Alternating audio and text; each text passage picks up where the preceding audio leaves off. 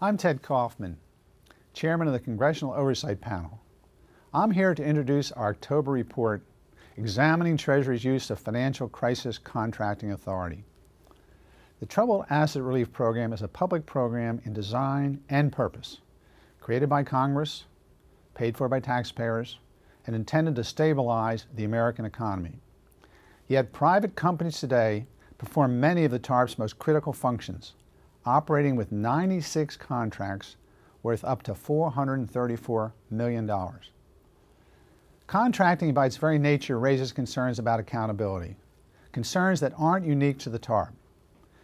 Now imagine that you're remodeling your house and you need to knock down a wall, reroute some pipes, and repaint a few rooms. If you do the job yourself, you can be certain that it's done to your liking.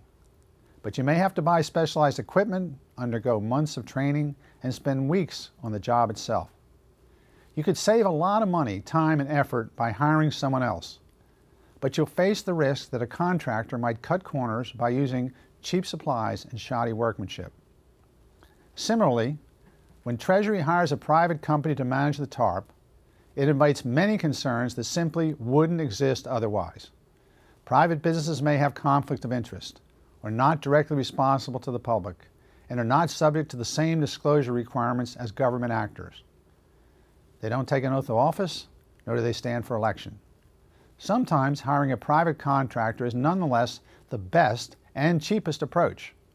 But in those cases, Treasury must conduct scrupulous oversight, just as you would watch very closely someone you hired to remodel your home.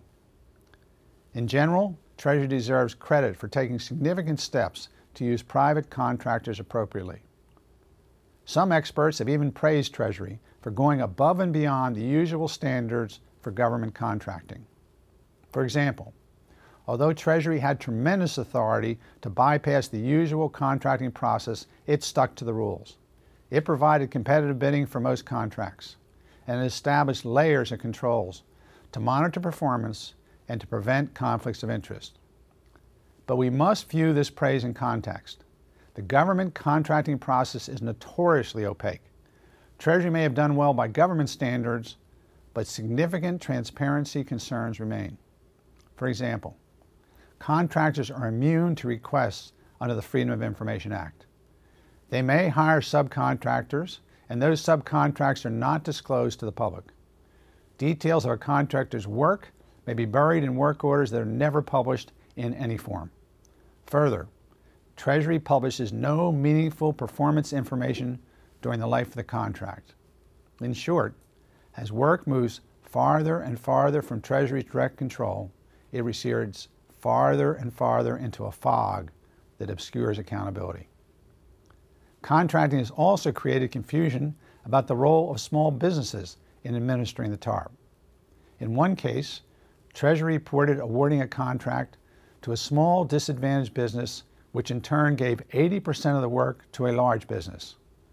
Even though it appears to the public that a small business is doing the job, the truth is that a large business is responsible for the work. Treasury gave the very largest TARP contracts to Fannie Mae and Freddie Mac, the giant mortgage guarantors, for work related to the foreclosure mitigation program. Those agreements raise significant concerns.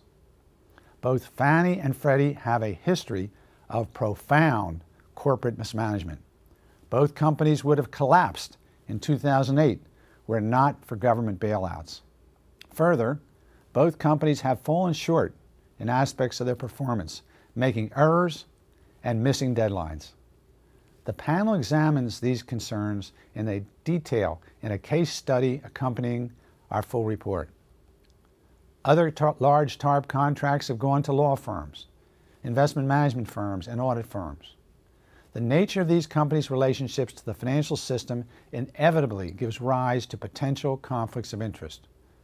Contractors might behave in the interest of their other clients rather than of the taxpayers, or they might use their access to sensitive market information to turn a quick profit. Treasury takes these risks seriously and performs regular reviews to uncover and mitigate conflicts, but it relies primarily on contractors to disclose their own potential conflicts.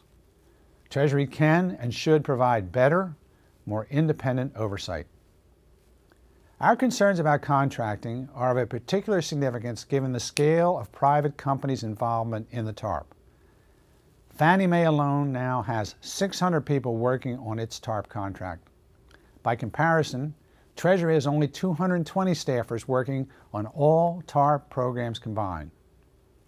In other words, the vast majority of people working on the TARP today receive their paychecks from private companies, not the federal government.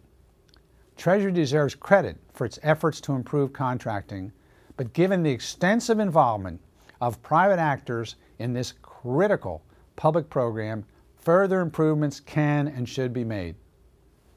You can read our full report and offer your own views by visiting our website, cop.senate.gov.